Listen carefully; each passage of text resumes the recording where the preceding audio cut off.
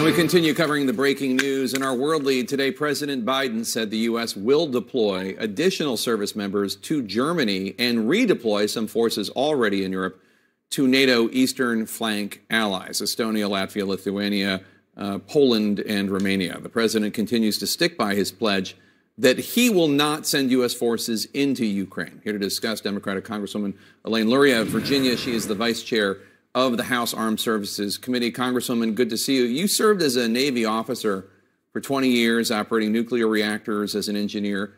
What is your biggest fear when you hear that Russian troops have now taken over and are controlling the site of the Chernobyl nuclear disaster? Well, Jake, thanks for having me again.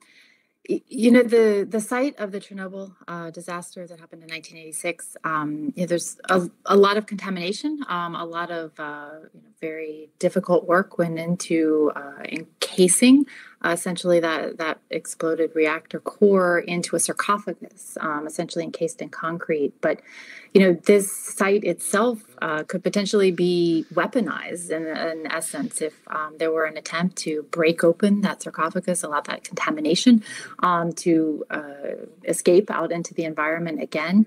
And, we could see potentially something similar to the initial Chernobyl catastrophe that we saw, which contaminated a very large region.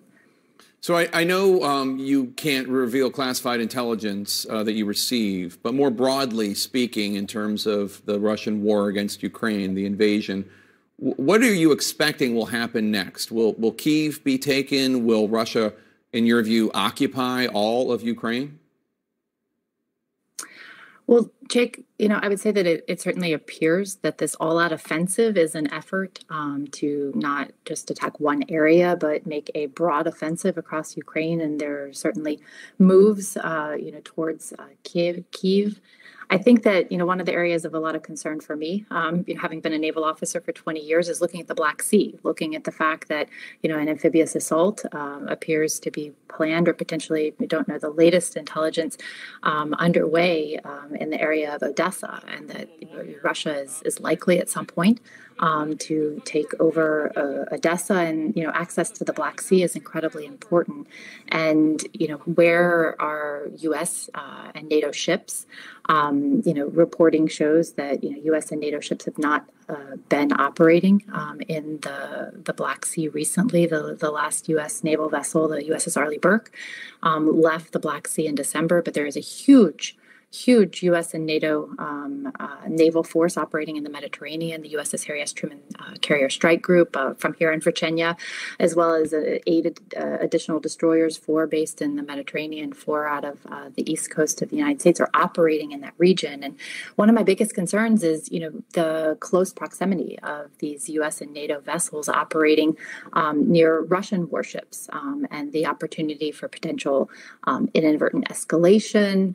The opportunity for these ships operating in such close proximity, and then those that are aggressive against other vessels. I mean, we saw recently a reporting that a Turkish-owned merchant vessel was essentially struck in the midst of the conflict that's ongoing. So, what is the threat to maritime shipping within the region? And if the United States and NATO don't have a presence within the Black Sea, that also could be concerning.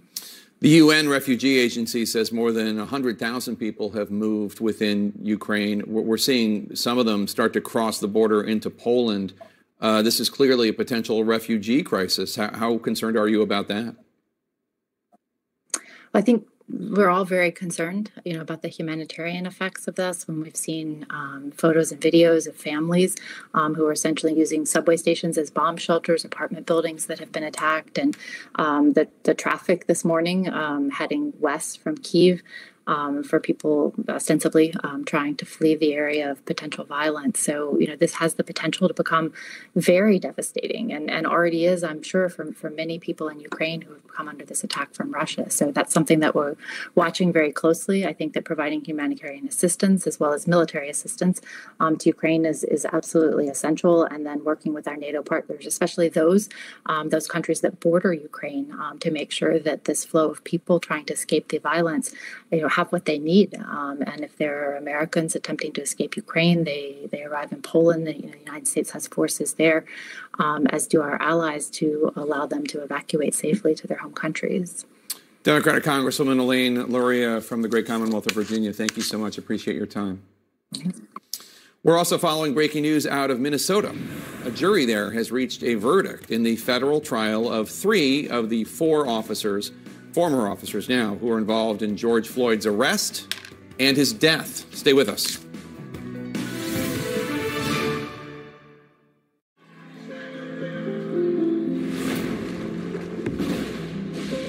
Energy is everywhere, even in a little seedling, which, when turned into fuel, can help power a plane. At Chevron's El Segundo refinery, we're looking to turn plant-based oil into renewable gasoline, jet, and diesel fuels. Our planet offers countless sources of energy.